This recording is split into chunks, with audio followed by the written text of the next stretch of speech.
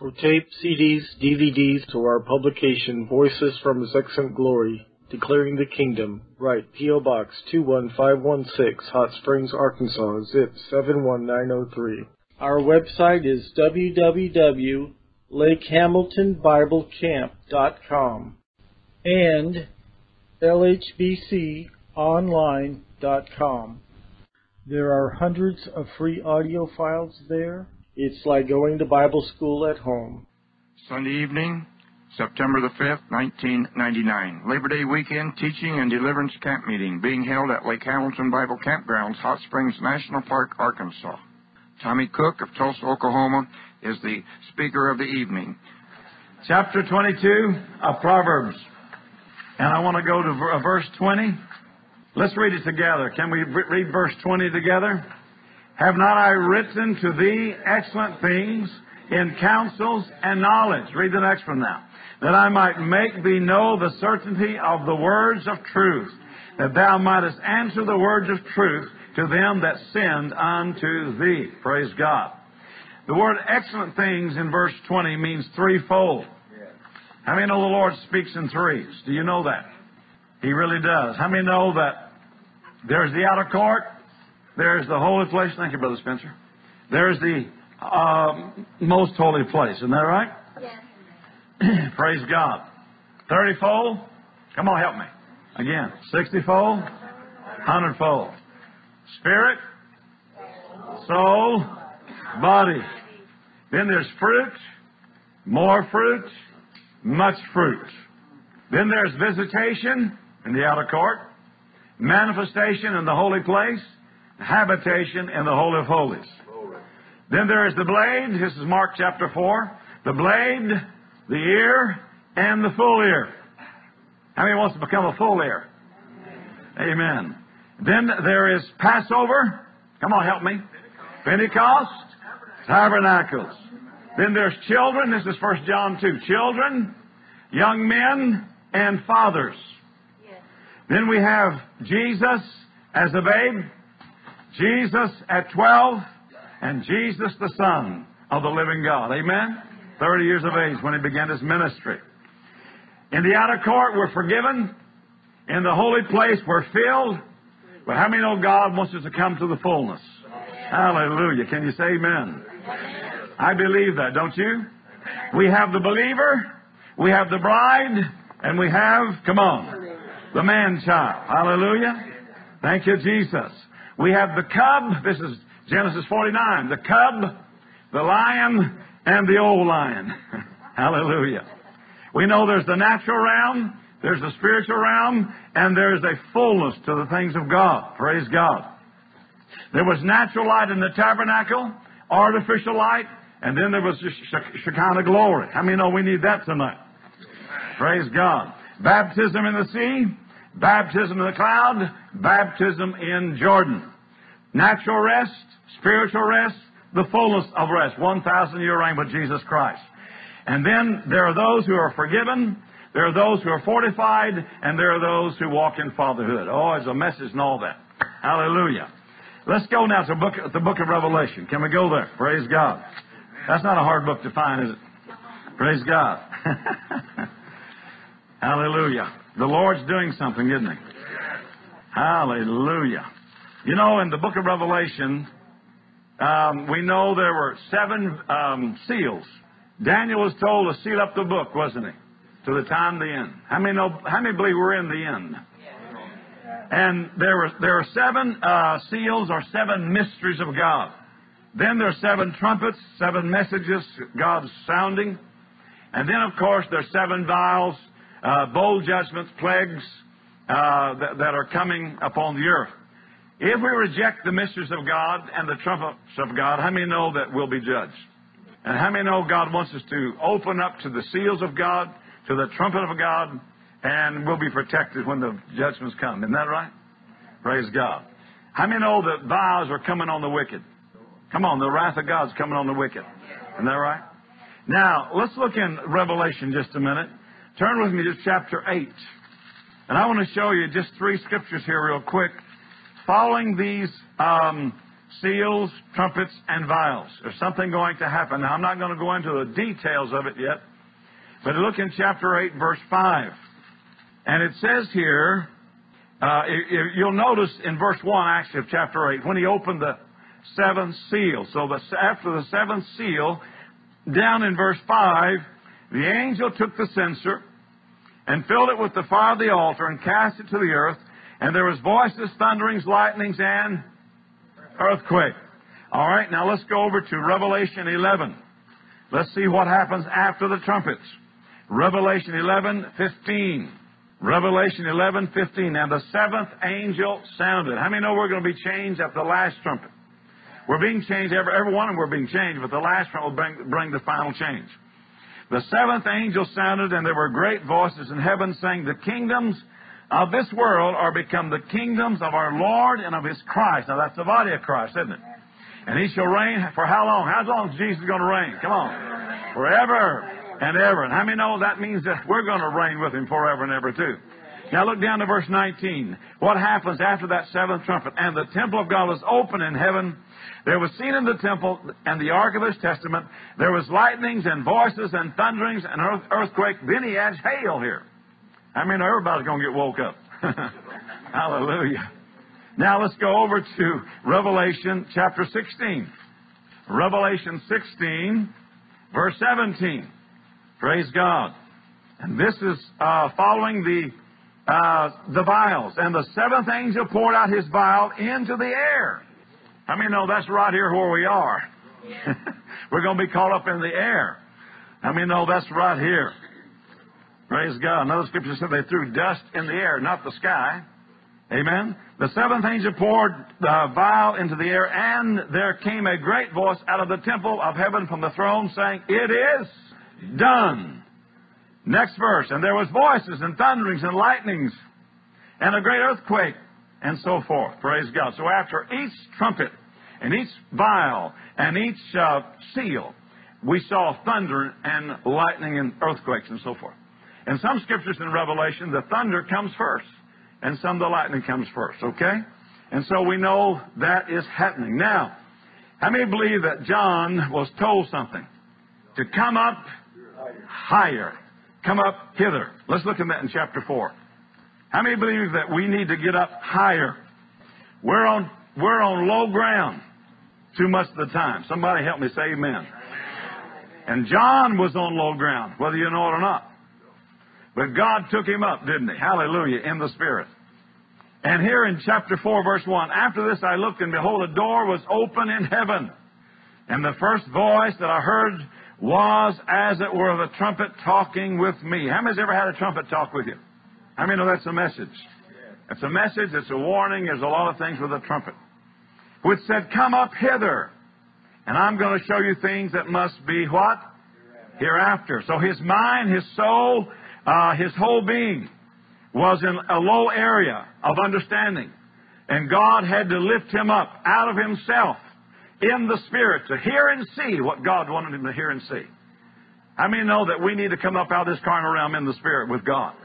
We need God's help to take us up higher. Isn't that right? As we cry out for Him. Praise the Lord. Anybody want to go higher tonight? Amen. I believe you do. Praise the Lord. I certainly do. Now, look in chapter 15 of Revelation. I don't have 3 points tonight. I'm sorry. I don't have sermonettes for Christianettes. I have a message. God put a message in me. Praise the Lord. There's a difference. Amen? And so, I'm not against sermons if people want to preach them, but I don't preach sermons. In Revelation chapter 15 and verse 1, look at this verse now. And I saw another sign.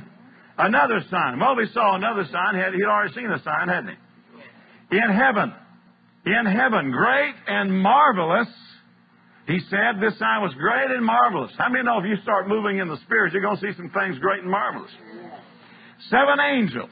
What's 7 a number of? Come on, help me now. Spirits of perfection. 7 angels, 7 messengers, having the 7 last plagues, or those bold judgments, or vials. For in them, in those bold judgments, is filled up. Everybody say, filled up. Well, how many know it's filled up? You can't get it any fuller. Come on now. It's filled up what? The wrath of God. Amen? And so now look down to verse 6. And the 7 angels came out of the temple, having the 7 plagues. And here, notice, clothed in pure and white linen. How many know that's the overcomer's clothing? And it says something here. Having their breasts girded with golden girdles, and one of the 4 beasts, and there's a message right here, but I'm not going to get into it. One of the 4 beasts gave unto the 7 angels 7 golden vials. Here it is, full. We saw that in verse 1. Full of what? The wrath of God, who liveth, here it is again, forever and ever. Hallelujah. How many see that? All right, now go to chapter 17 of Revelation and verse 1. Now look at this. How many angels did we see, though, in chapter 15? 7. Now look in chapter 17, 1. And there came one, 1/7. There came one of the 7 angels, which had the 7 vials, and talked with me, John said. How many believe there's going to be some visitation in this end time? There's going to be some angelic visitations. Come on, amen? Which said, notice what he talked with John, which said, come hither. Now, earlier he said something else. What did he say in chapter 4? Come up hither. Now he says, come hither, come closer. How many believe we need to get a little closer? And I will show you, John, the judgment of the great whore. Not many's preaching against the whore. How many know there's a religious system that's a whore? Come on, help me now. That sitteth upon many waters. Now look in verse 15, we see what the waters are. In verse 15, he said to me, the waters which thou sawest where the whore sitteth, or the harlot sitteth, are peoples, multitudes, come on, nations, and tongues. One man has said recently, I just read what he said. He said that more people has been killed, possibly, by the Queen of Heaven than any other spirit. How many know the Queen of Heaven is destructive? It is the depths of Satan. And how many know Satan hates God's people? Amen. But he said here, this one angel came closer, and he showed him something. What did he show him? He showed him the judgment of this whore. Now go to Revelation 21.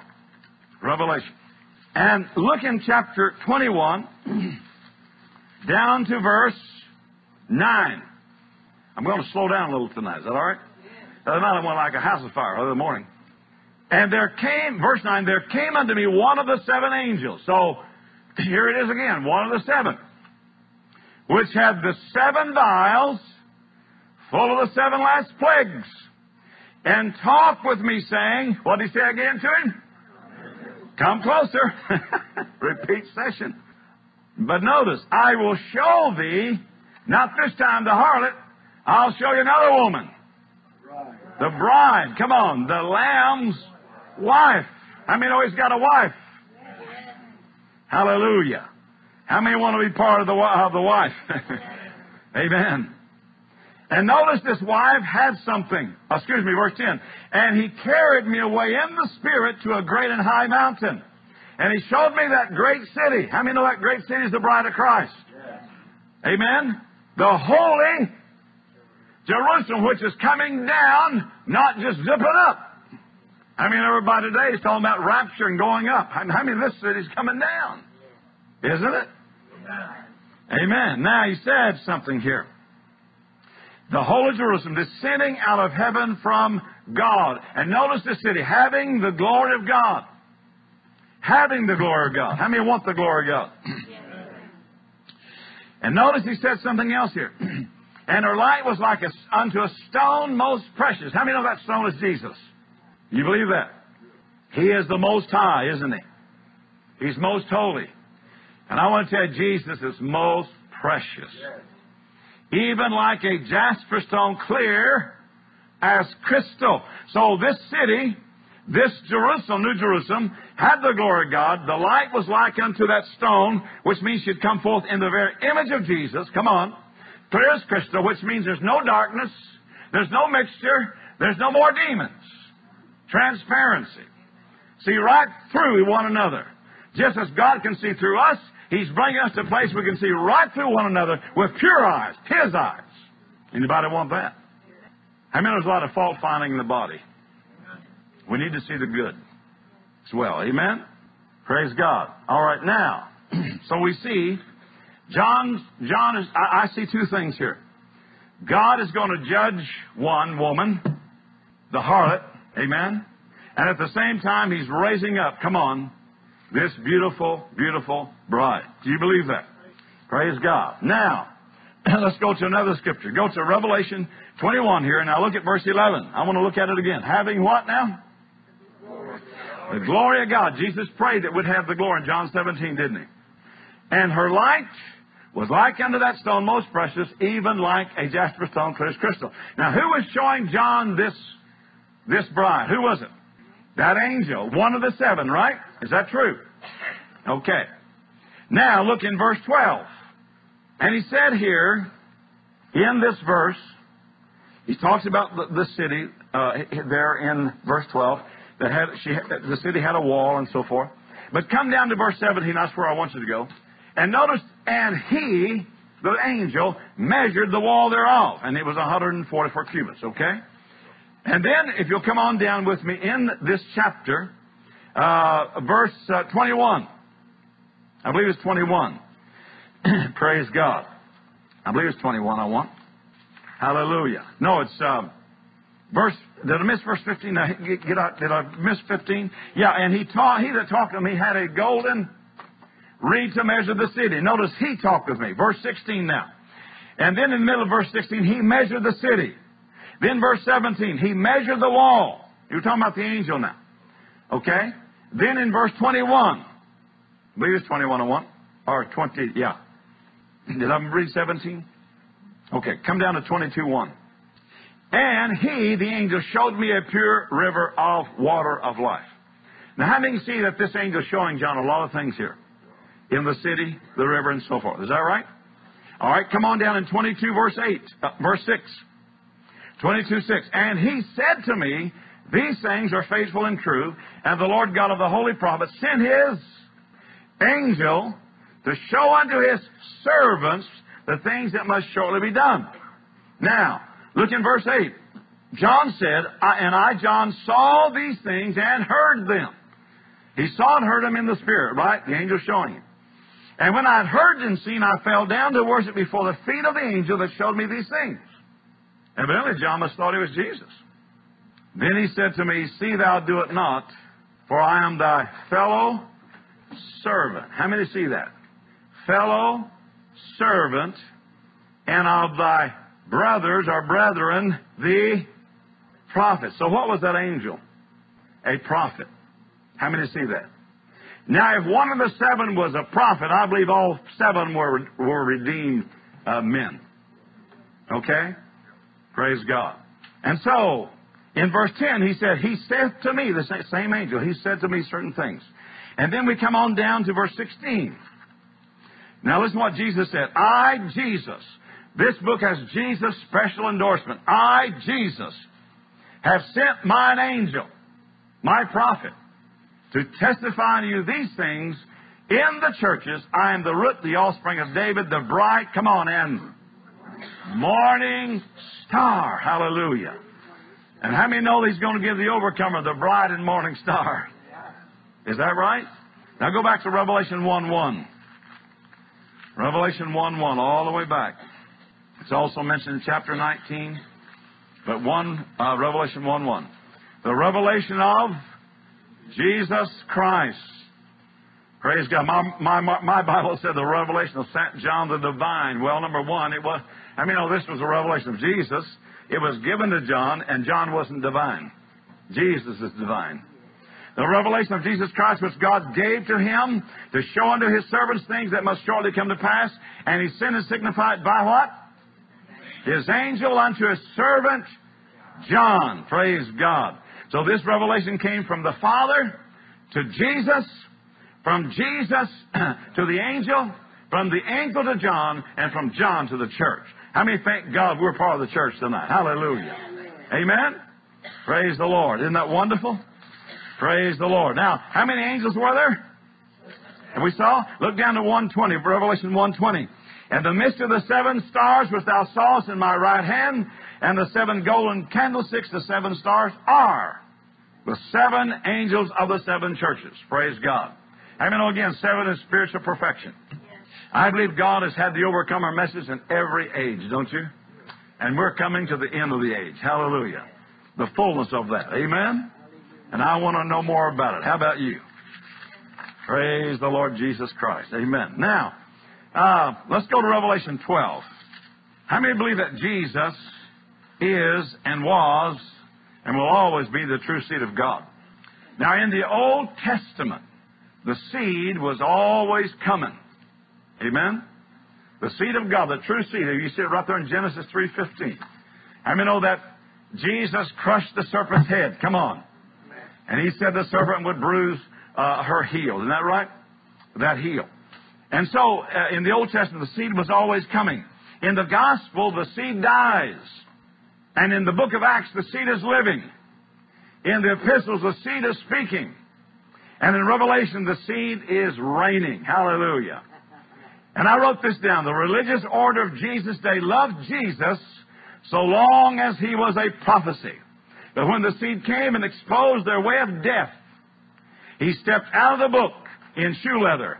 As a manifestation of his life, the same teachers hated and crucified him. Is that true?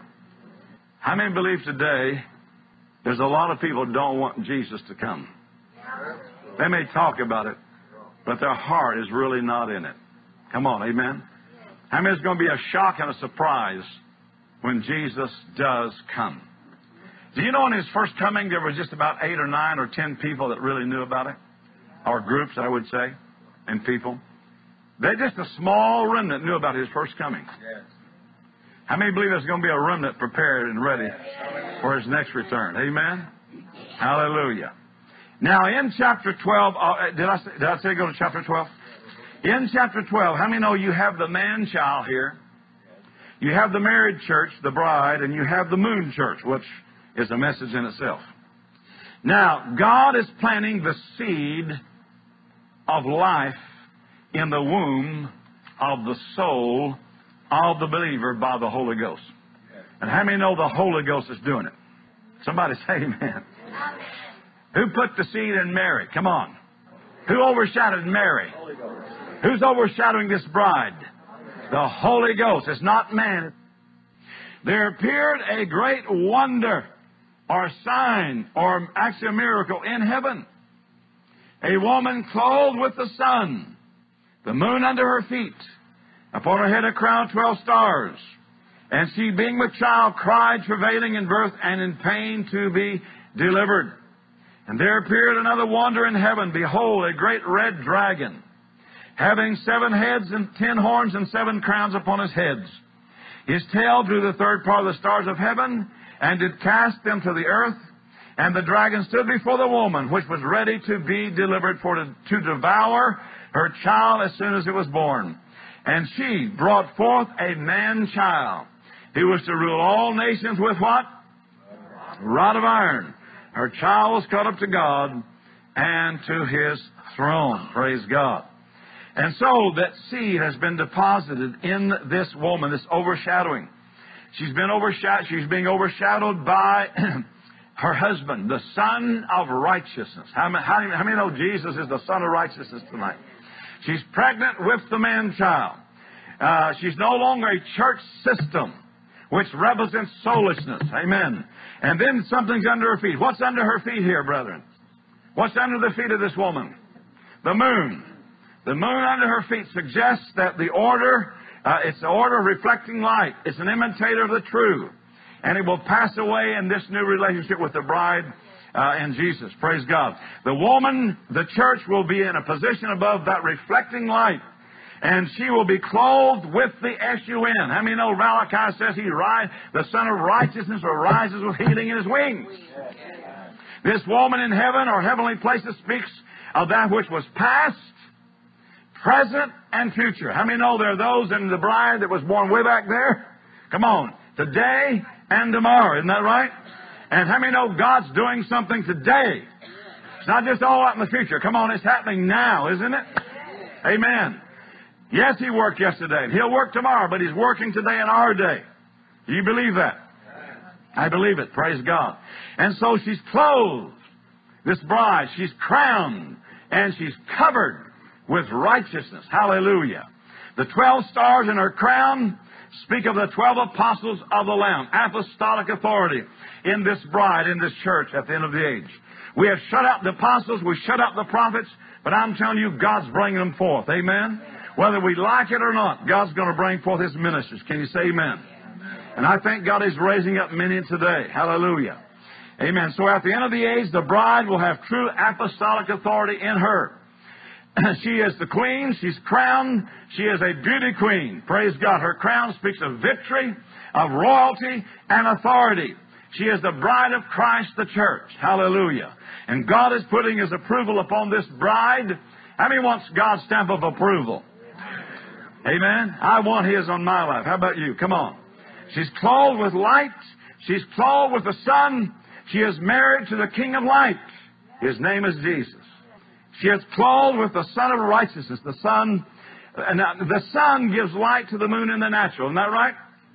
And when you see the moonlight, you're seeing the sunlight second hand. It's reflected light or artificial light. Amen? The sun reflects the light upon the earth. But this woman took the light of the sun. Listen, this woman took the light of the sun away from the moon. No light on the moon. Where's the light shining? Look there in your Bible. Where's the light shining? A woman clothed with the sun. How many see that? The moon was in darkness. And somebody said we're going from moonship to sunship. Moonshine. Amen. Let me say it another way. There is a church. Now, this is what I'm going to say. There is a church that's pregnant with the church, standing on the old church order. Let me say it again. There is a church pregnant. That's the bride. There's a church pregnant, the bride, pregnant with the church, the man-child, the overcomers, and someone standing on the old church order, the moon church. How many want the moon church under your feet? The moon church is what many of us have come out of, the old order. Somebody say amen. Now, the moon can represent good things in the Old Testament, but here I believe it speaks of the old order. Praise God. But she was clothed with the sun, and her clothing speaks of the glory and the very light of God.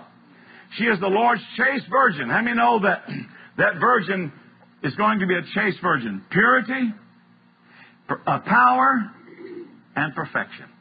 God's going to purify her. How many of you have the purity in you? God's going to bring you into the power. With purity and power, He'll bring, perfection and maturity in you. Isn't that right? That's what He wants in us. Can you say amen? Oh, yes. Praise God. And this bride, of course, this woman, this bride of Christ, is coming forth with His light and with His glory at the end of this age. So we see the light of the sun was moved from off the moon. It was totally on the woman.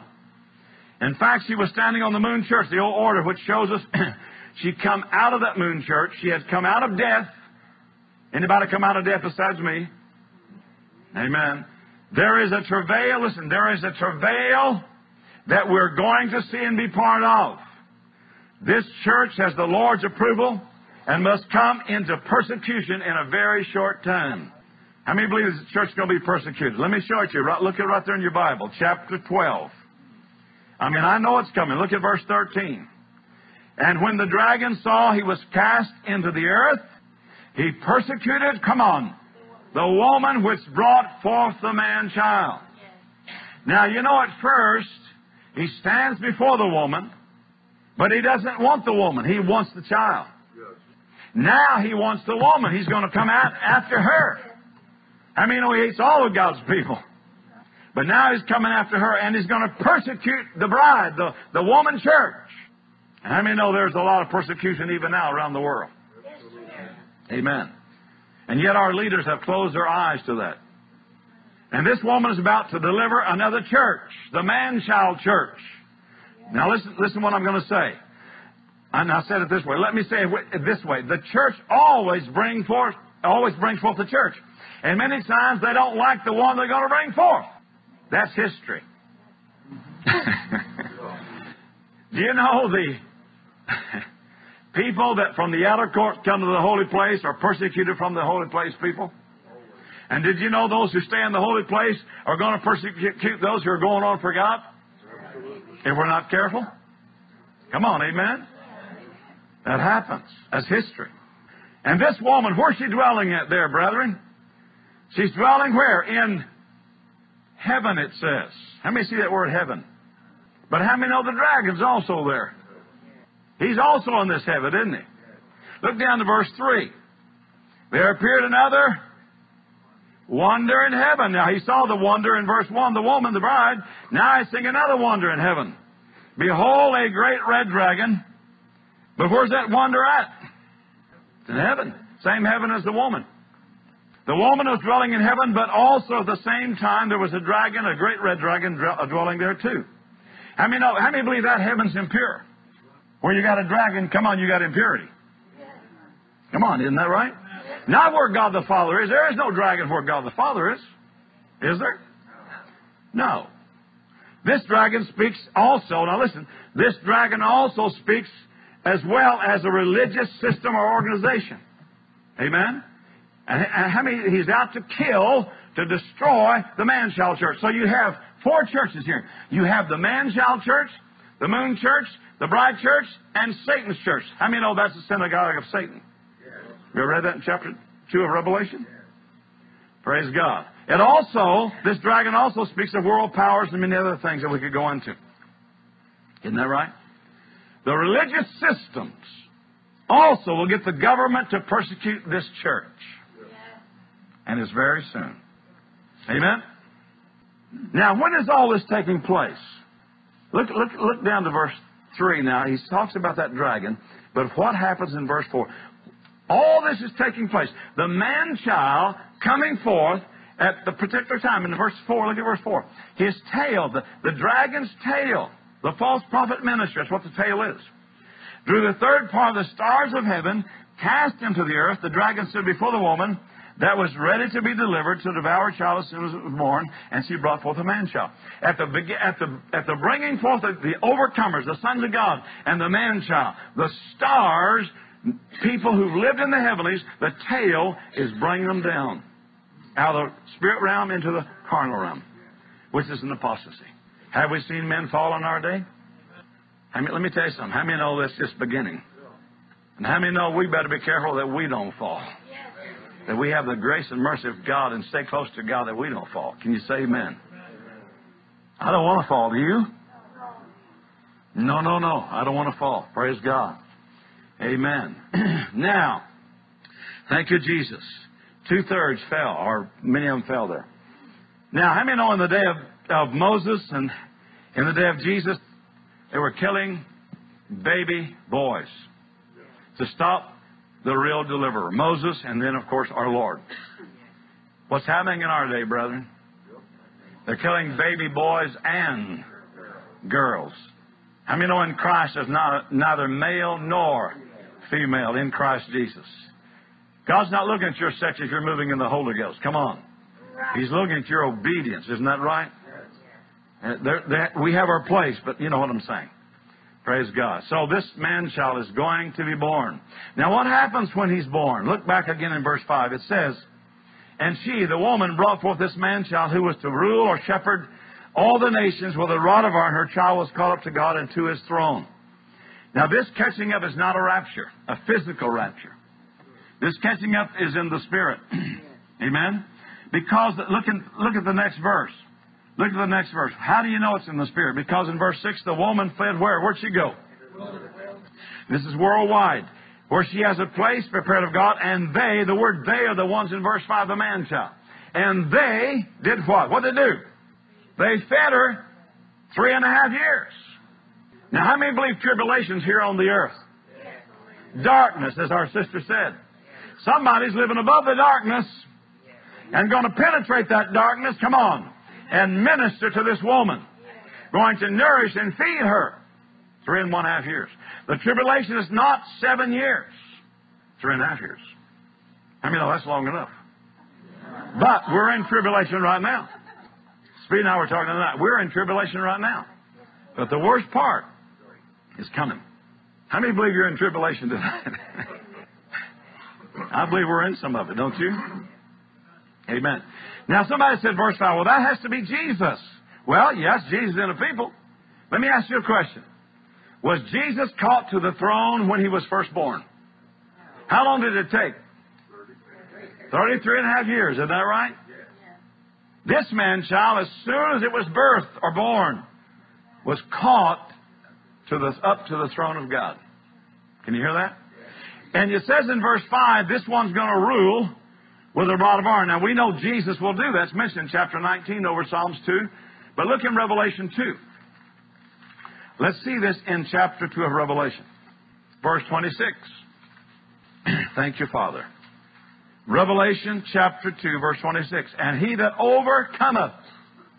How many know the word overcomer means to get to victory over something, to conquer, to prevail over the world, the flesh, and the devil. Isn't that right? Is that true? How do we overcome the world? By faith, 1 John 5, right? How do we overcome the flesh? The walking in the Holy Ghost, Galatians 5 says. How do we overcome the devil? Come on, by the blood of the Lamb, the word of our testimony, and love not our lives, our souls unto the death. Isn't that right? So he that overcometh keepeth my works to the end. To him will I give power over, not heaven, the nations. And he shall rule or shepherd them. That's exactly what it says in 12:5.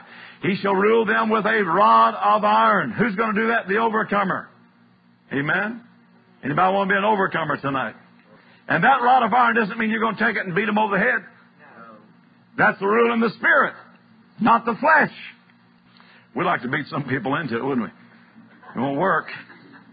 Then he says, as the vessels of a potter shall they be broken to shivers, the nations, even as I received of my Father. So the promise given to Jesus also given to the overcomer. Well, he's the first overcomer, isn't he? And I will give him the morning star, and he that hath an ear, and so forth. Praise God. So God is raising up this people. Amen? Amen. Hallelujah. Now, thank you, Jesus. This man-child is going to be caught up where? Where's he going to be caught up to? To the throne. Now, God catches him up to the throne, above the enemy, above war, above all kind of things. I mean, you know, I don't mean he's not going to be in warfare. But he's caught up. Let's wait just a minute. Hallelujah. Stand. Anyone having a problem, your left arm right through here. I want you to stand to your feet. Praise God. Stand up. Okay, stand right up. Okay, we'll hold that off. It's the left arm right now. The Lord's giving me a word of knowledge. Praise the Lord. He don't show me who it is, but it's if you get all right. Somebody else. Praise God. You sister. Anybody else? You got it, brother? Stand to your feet. You got it, Gary? That's all right. We'll get it. It's going right on down. Anybody else? Real quick. Praise the Lord. Let's reach our hands out and pray for these three right here. Father God, mighty name of Jesus, we thank you for your virtue, your healing virtue going into their arms and healing. Oh, she's got a brace on hers back there. Praise the Lord. Father, I thank you for healing all three of them right now. I curse that thing in the mighty name of Jesus. I thank you for deliverance and healing by the name of Jesus. And everybody said amen. Amen. Amen. Praise the Lord. Hallelujah. Hallelujah. Hallelujah. Isn't that wonderful? Hallelujah. Thank you, Lord. We give you praise. Let's give him praise. Amen. Give him glory. Give him honor.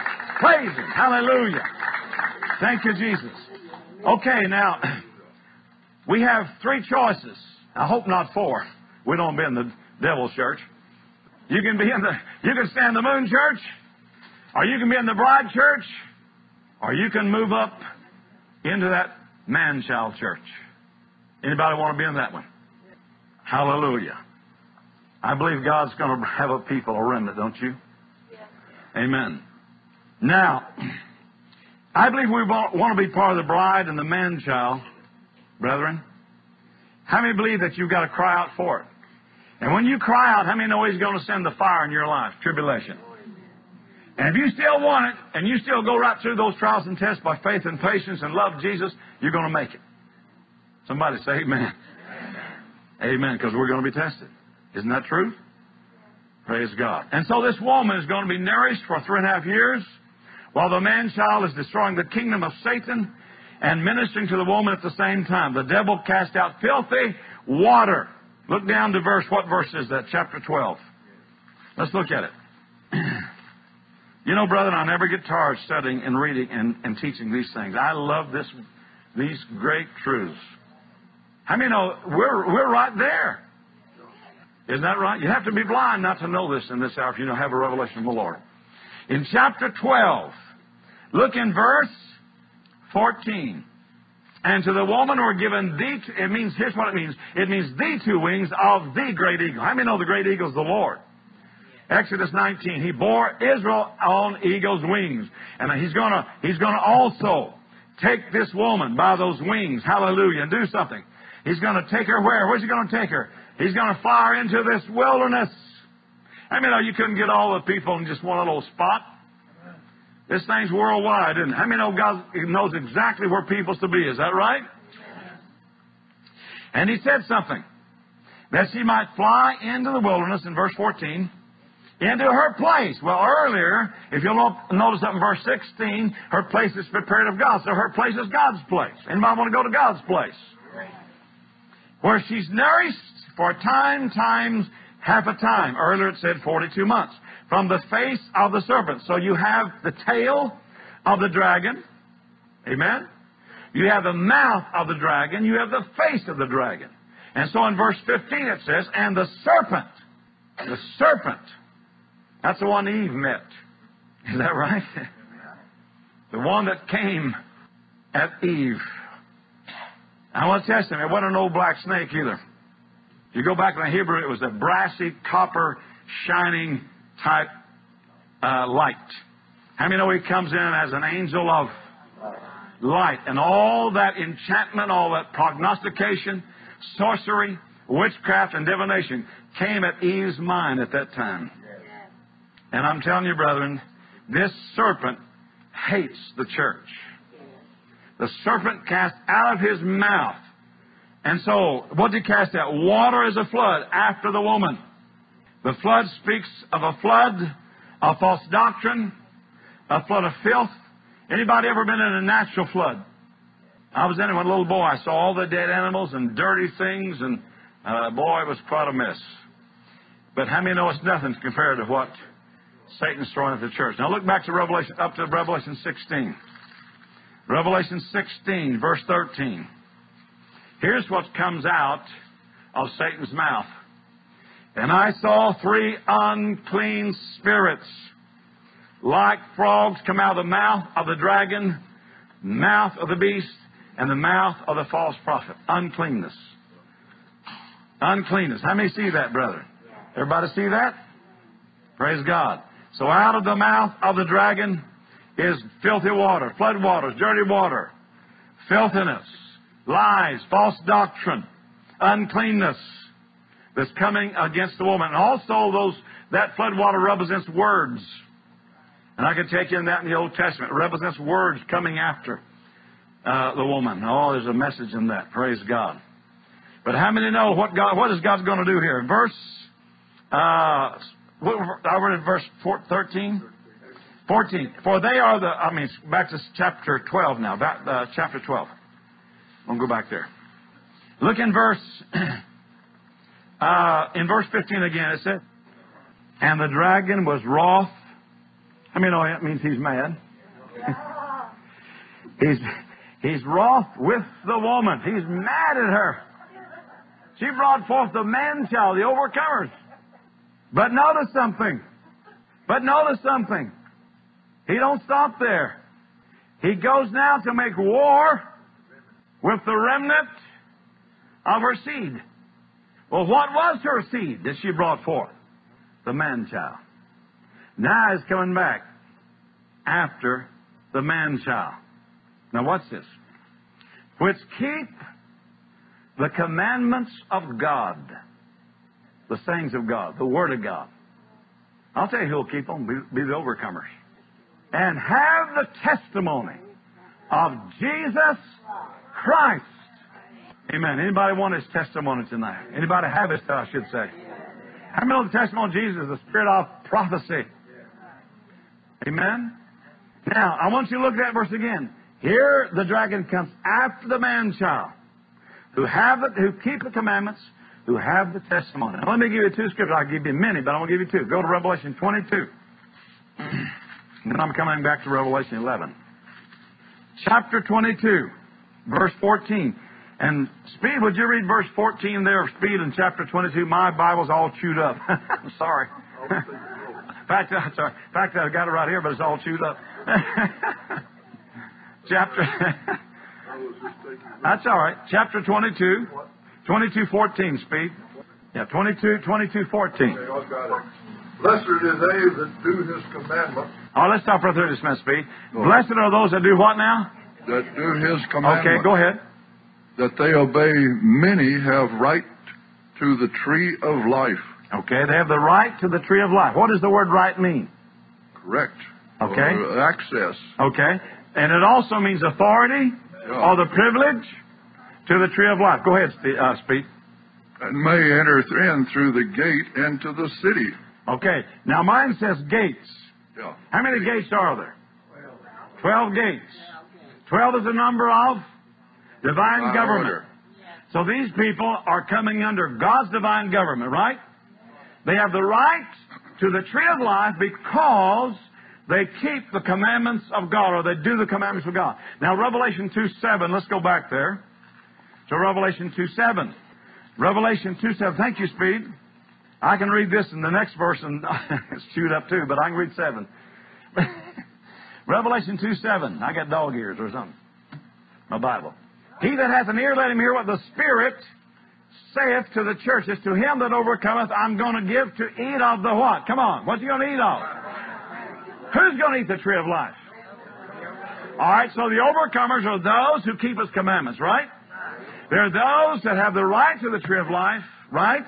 And they're the ones that enter through all 12 gates, which is 12 experiences and light of the fullness of Christ. Anybody want that? Now go to Revelation 12 again. I want to show you this again. Praise Jesus. 12:17. I didn't get this teaching in Bible college, by the way. It came from the Holy Ghost through many years of praying and studying and learning from others too. 12:17. And the dragon was wroth again with the woman. Went to make war. Everybody say war. War with the remnant of her seed, which keep the commandments of God and have the testimony of Jesus Christ. Now turn to Revelation 11. Hallelujah.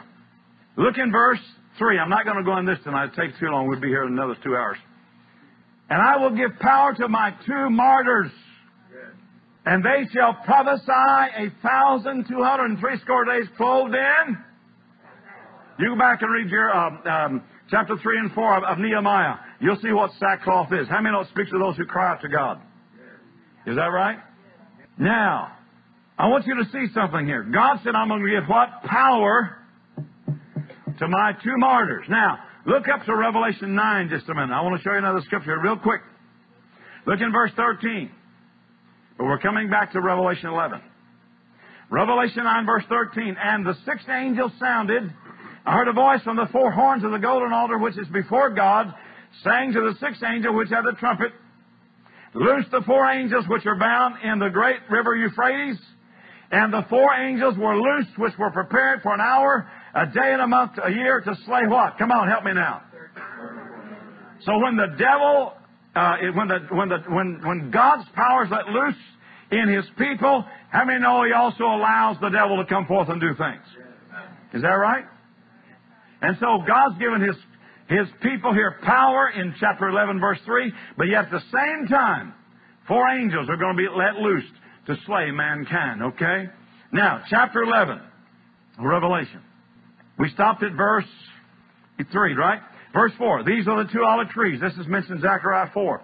The 2 candlesticks standing before the God of the earth. And if any man hurt them, fire proceeds out of their mouth and devoureth their enemies. How many know Elijah did that?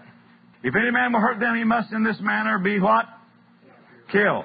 These have power to shut heaven. This was Elijah that did this. That it rained not in the days of their prophecy and have power over waters to turn them to blood. Who did that in the Old Testament? To smite the earth and with all plagues and all plans of will. Now, verse 7 is a fulfillment of 12:17 of Revelation. What do we see in 12:17? The dragon comes after the remnant of her seed, right? He makes war. Now look in chapter 11:7. And when they shall have done what? What are they going to finish, though? Their testimony. Keep the commandments and have a testimony, right? The beast that ascends out of the bottomless pit shall make, what's the next word? War. What do you see in 12:17? War. They shall make war against them and shall overcome and kill them. How many know that's not the end of the story, though? I said that's not the end of the story. Because if you read on down, they're going to rise in resurrection power. And I have a book back there I'll call The Inward and Outward Resurrection. The overcomers will start the resurrection. How many believe there's an order to the resurrection? 1 Corinthians 15. Every man in his own order. That's a military rank or number. So we're all in different ranks and groups and so forth. But God knows where we are. Amen? Okay, anybody got a question on anything I've covered? It's been short tonight. Anything I've covered tonight? Anybody got a question? Speed's here. He's got all the answers. He can tell you quick. You had enough last night? Praise God. No question. Okay, brother. Have you compiled any of this? I in books. Some in books back there. I have a teaching back there on the man-child on the table and one on the resurrection. Well, some of this, yes. This is my book on the man-child. I'd like to put out a large one someday. Okay, but we need a lot of material on that. Yes. Just a minute, please. Let him get the microphone. I know that you can't really you can't really sort of interpret scripture. This is Christian. I know that you can't really say this is what's going to happen because you can't be dogmatic about this is how it's going to be and this is going to be. But if the tribulation that you say, like in your interpretation, is the word that it's going to be 3.5. Yes. 3.5 years. And if there've been, we're coming up to the year 2000. If there were, before BC, there was 4,000 years, right? And then there's 2,000 years have gone by, which is 6 days. So you said we're going to go through 3.5 years of tribulation. Right. That's sort of, I'm just calculating in numbers and in years. Then that, what's that? Well, here's the thing, sister. I don't know exactly when it's going to start. But it'll be 3.5 years. The worst part. We're in tribulation now. But the worst part will be basically 3.5 years. Okay? So whenever that starts. Now, the sign of the tribulation will be this. I'm sorry. The sign of the tribulation will not be just, all the bad things happening. To me, the sign of the tribulation will be God's overcomers being raised up at that time to face that tribulation. Plus, they'll be bringing tribulation on the world. Okay? The calendars are wrong, too. That's right, Cheryl. So the timing's in God's hands. I don't set very many dates. I don't like to do that. I mean, it's in God's time. I think it's dangerous. Unless we know that we know that we know. Somebody else. Praise God. Everybody understand what we said tonight, right? If you have a question, the guy next to you, he wants to ask the same thing, so. I'm sorry. Down a level and tell us what the point of this message was for the evening. I mean, the point is we've got to press into God if we want to be an overcomer. Too many are we're too low. We got to get up high in God. We got to get with Jesus and let Him take us up to another level. I heard you talk about the sins of the church and that people have fallen. Yes. And there's going to be more of that. Yes, it's going to be a lot more. You're going to have people. You're going to have an outpouring of the Holy Spirit, but you're going to have an apostasy as well. And there's a move of reconciliation across the land right now. Yeah, to reconcile God's people. Not ultimate reconciliation, but a move of... could, repent of the sins. Right. That's right. Yeah, sure. As a substitute, repent of the sins of the people that have fallen to try to get the we need to pray for people. Invoke the mercy of God. That's right. We need to pray for them. And we need to pray we don't fall. Yes. I have a question on verse 17 in Revelations 12. Okay. About the part about the enemy being enraged with the woman and went to make war with the rest of her offspring. Right. Right. That the spirit of rage seems to be already loosed. Yes. Against those that are sold out for the Lord. Right. Right. And it's not even in the Great Tribulation, but it is tribulation. Otherwise, you see it happening now, and it's going to increase probably. Yeah. Is that what right. you're saying? And in intensity. I agree. In fact, how many know that Revelation 11 talks about He's going to destroy those who destroy the earth?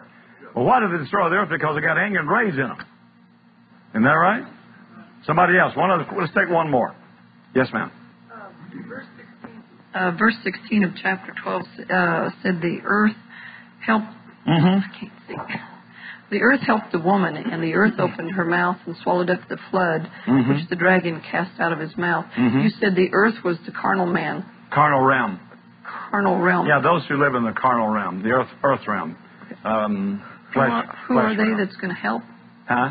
Who are going to help? I'm lost there. I don't know who. Well, I'm saying, it's people living out there in the world. They're going to. Otherwise, those that live in the carnal realm, earth realm, flesh realm, they're going to receive all those lies and things Satan's going to cast out, and God's going to protect this woman from whatever comes, false doctrine, error, and all those things.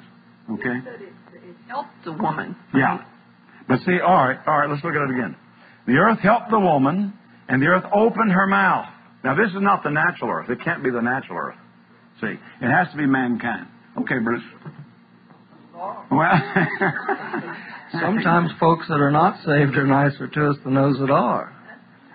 Praise God. Well, be the earth being folks that just don't know the Lord, but... Amen. But you know what, brethren? We need discernment in the church, and there's a lot of people don't have it. And if you don't think we're under persecution, try to talk with mainline Christians about not being a rapture. That's right. Deliverance, rapture, all these things. That's right. There is a scripture. I've been sitting here trying to find it. Yes, ma'am. That the house shows itself to the house. Yeah, Ezekiel. And I couldn't think of it right then. But I think that the house is, of course, the church, the present moving of church. And then there's those that are lackadaisical and really not interested in what we're saying or what we're doing. But I do believe when they see the real church moving in the fullness of God, then I believe that earth church will help the woman. Amen. But this church, this man-child, will have the fullness of God's power in it. Yes. The seven spirits of God, the fullness of Christ. One more. Okay, sister, go ahead. When it says that the woman will go into the wilderness for 3.5 years, is that a literal wilderness? Well, it's worldwide, wherever it may be.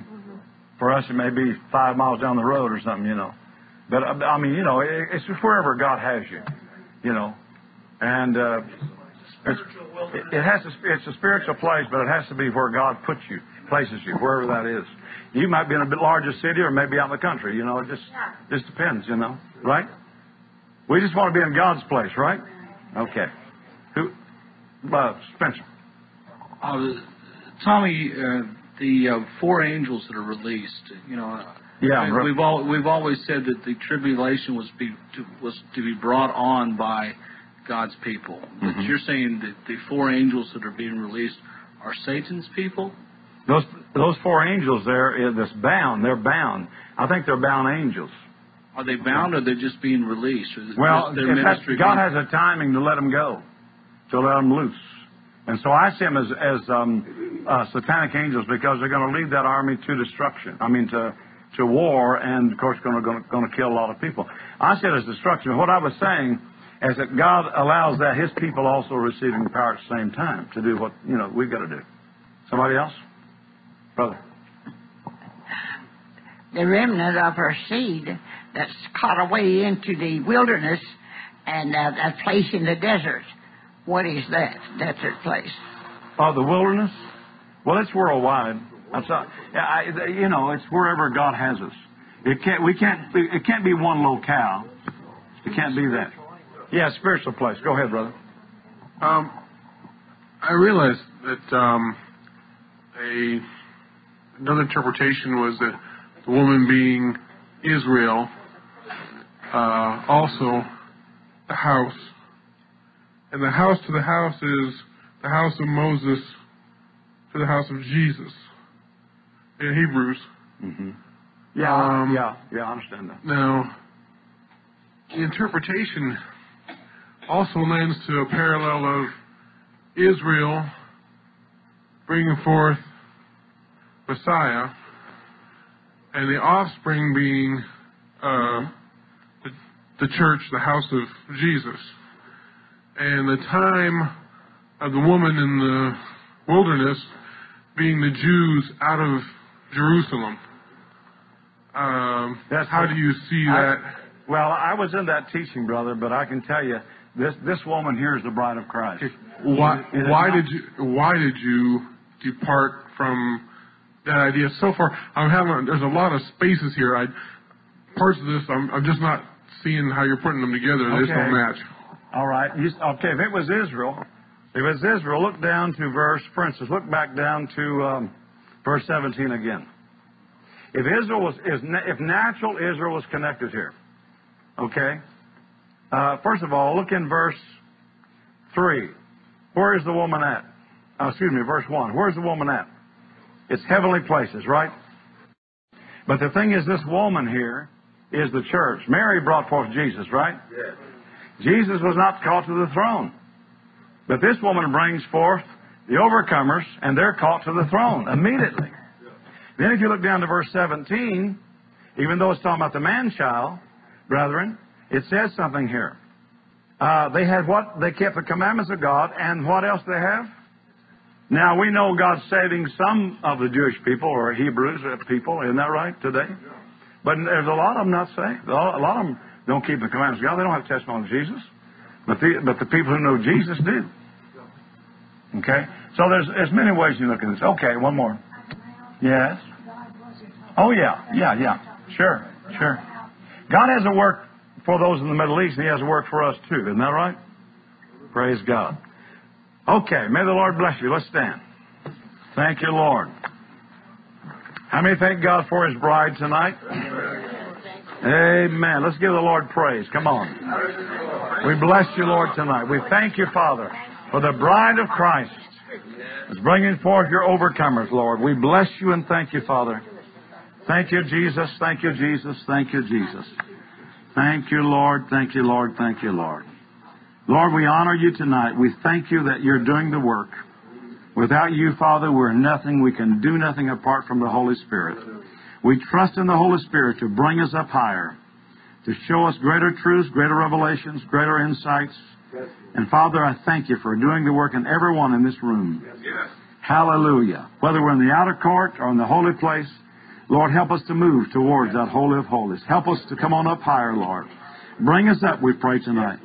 In Jesus' name. Brother Speed, I just feel the Lord's with you, my son. I feel the Lord has overshadowed you. The Lord has protect thee and keep thee in the way that you go, as you go out and as you come in. And God said there is a move. There is a change coming. And that the Lord is going to prepare that way and that door for thee in the future. And God says, fret not and fear not, for yea, I'll take care of all the details. You just move with me, saith the Lord. Hallelujah. Hallelujah. Hallelujah. Thank you, Jesus. Thank you, Lord. Thank you, Lord. Sister Inez, the Lord did say here that I see the testing and the tribulation and trials and the buffeting. But God said, don't worry any longer. I'll take care of all of that. I'm with thee as well. And I'll mark your feet, and your feet will go in my direction.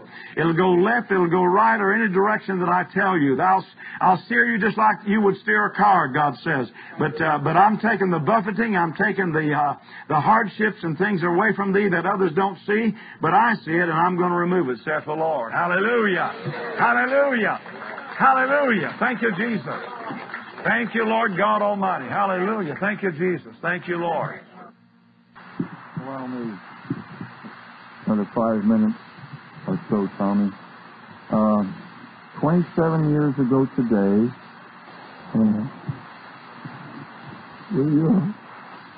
we were in Inez Barron's home, and I went out this afternoon to the airport and rented an airplane to fly all over this community to see if I could find. Now, we'd already flown all over southern Arkansas with Ken and with Gloria and Ken Copeland about 6 weeks ago.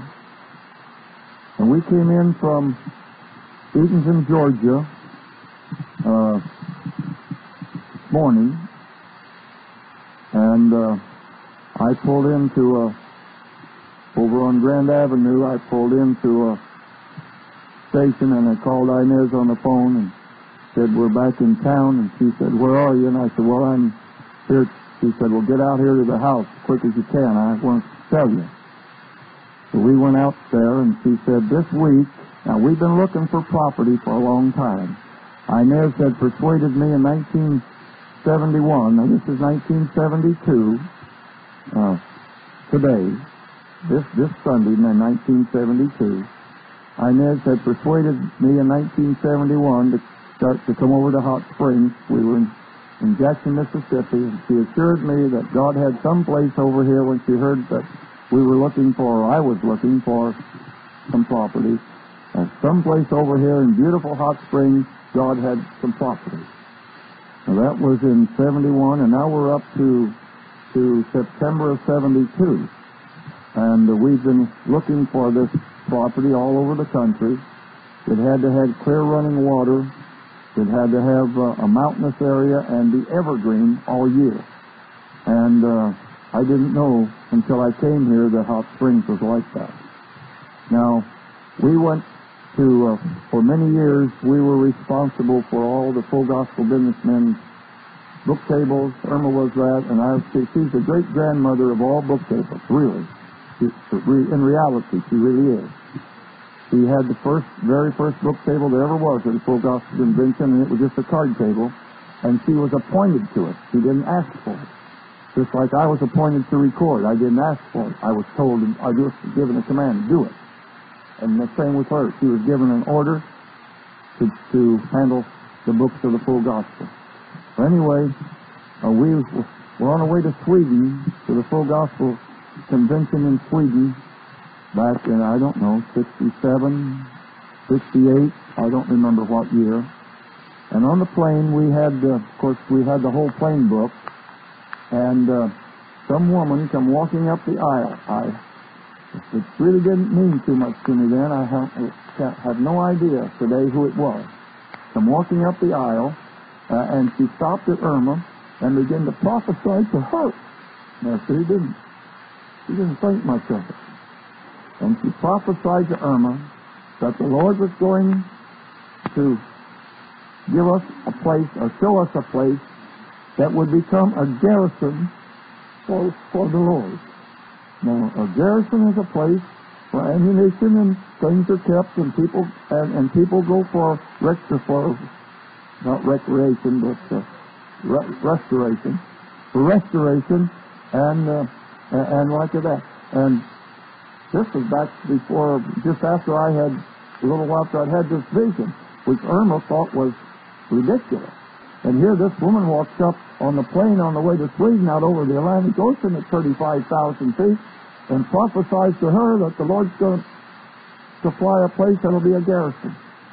Then I told you about Ken Copeland telling me about 3 days after we had acquired this place that the place would become would be the hub of the deliverance ministry in America. And to a fact that is a fact. But then, before we were even looking here in Arkansas, and before I even knew there was such a place as Hot Springs, Derek and Lydia Prince were in our home for a series of meetings that we arranged for them in California. And one day, out of the clear blue, Derek was just talking or kind of this, and he said, "Oh, you will move to Arkansas one day." No explanation, no nothing. That was all he said. He just said, "Oh, you'll move to Arkansas one day." Well, of course, that made Irma very happy.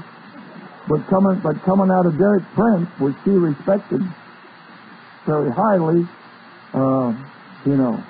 Anyway, that brings me now back to 1972 today. And I went out, rented a plane out the airport, went for a ride again all over the area looking for someplace that I might see that the Lord would brighten up, and go look at. The only thing I found was a brush fire burning on a mountain out here by Mount Ida, and we called into the forestry department and reported it. That was all. Came back, and while I was gone, now, Lee, Inez's husband, sitting over in the corner by himself, paying no attention to all this congregation that's going on with Herman and Inez, he speaks up and says, I know where the property is that Glenn's looking for. Of course, Inez, she said, what do you know about it? He said, yeah. He said, well, if you know where it's at, why didn't you tell us before? He said, I just thought of it just now. And so when I get back from the airport, well, the first thing they say, we know where the property is you're looking for, let's go look at it. And so they loaded, Irma and Inez and Lee loaded up in the car, and they brought us out here. A wonderful, wonderful Nazarene, Sterling Hilliard and his wife, who I think they both passed away now. I know Sterling has. But anyway, lived here, and we got to have a wonderful card upstairs that they sent to us just before Sterling died, saying how much they appreciated the fact that they were able to sell us this property and what the Lord had done with it. Anyway, we drove out here, and it was Sunday afternoon, and Inez called Sterling first and asked if we could come out. And he said, yeah, you can come out. But he said, the property's really not for sale. And said, well, we want to come out. So we come out and drove on the property. And when we did, so the house really just all over me. And then we got in the truck, Carolyn and Lee and me, we got in the truck and drove back in the back, timbering around. And to me, it was just gorgeous. And it is gorgeous. I think it's gorgeous. Of course, we didn't, at that time, we just drove across the bridge or across the lake. It was full. I dredged it out over the years since then, and it was full clear to the bridge. You could just walk out there. And you just drove right across the water, across the river. And we drove around the back and came back, and Inez said, well, what do you want for it, Sterling? He said, well, I don't know. He said, I'll talk about it. So we went back to her house, and I said, I think that's it. And, of course, there wasn't nothing here but brush. Just brush in the White House and the wash house, and a great big pond out here that wouldn't hold water, and brush. The goats couldn't get to it. And so then tomorrow, 27 years ago tomorrow, Inez began to negotiate with Sterling for this piece of property. And he promised to give her a price by 10 o'clock. 10 o'clock came and went, no Sterling. About 11 o'clock, he still hadn't called, and Inez says, well, I know how to do that. He said, I'm going to write a contract up, and you write me a check for $5,000. I said, well, Inez, I don't know if there's $5,000 to cover the check. She said, that don't matter. She said, that's seed money, and the check will not be cashed. It'll just be like a bond. And you just write me the check, and I'm going to write the contract. And she did. She sat down and wrote the contract, and I gave her the check. She called Sterling back and said, I've written a contract, and I've got what do you call it, earnest money. She said, I've got a $5,000 earnest money check here, and I want to know what you're going to do. And she said, and I've got a bona fide offer for so much money. So we've got an offer here. Well, pretty soon, he called back and he said, well, I can't accept that offer. I want so-and-so. And so what we ended up doing, we split it in half. What he wanted and what Inez had offered, we split in half. And signed the contract and next morning, Tuesday morning, we hauled into Winnebago and headed for Denver for the Full Gospel Convention that was in Denver, Colorado that weekend. And then when we got there, that's when Kenneth Copeland told me that he had a word for me, and that's what he prophesied to me about this place. So, 27 years ago today, the Lord showed us this. 27 years ago tomorrow, we negotiated the contract. 25 years ago, this month, we had the first meeting here up in the Double Wide. We had about 70 people, and Brother Williams was the minister. And then in December of this, 25 years ago this December, Chuck Flynn came here and ministered for the first meeting here. And Chuck has prophesied, and many others have prophesied many, many times about this place and about what it was to be. And Chuck has prophesied several times about that it should be a place of teaching. And so 3 years ago, we started that teaching with the ministers. And this will be our fourth ministers' session for ministers to come and learn about deliverance, and so they can go back home and improve and know different things that we know here that they don't know.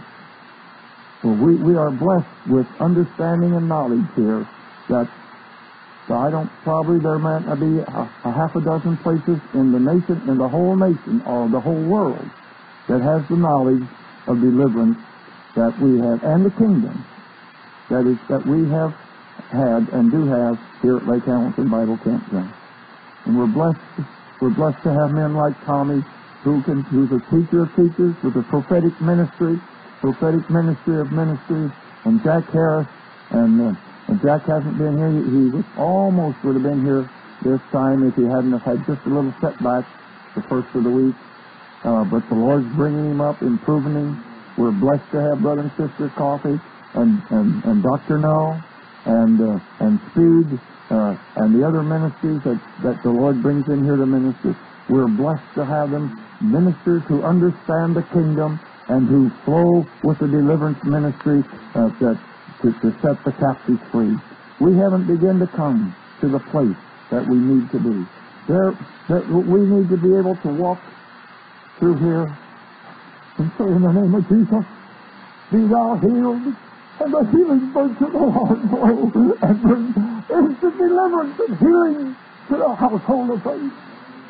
Oh, I long with the heart hurt within me to see the Spirit of the Lord move without pouring of His presence. And there's a kind of glory of the Holy Ghost to envelop us with His presence and His power and His Spirit. Oh, I see the day, and I long for it. Jesus, He is Lord. This is the end of this message. Our website is www.lakehamiltonbiblecamp.com and lhbconline.com. There are hundreds of free audio files there. It's like going to Bible school at home. Thank you.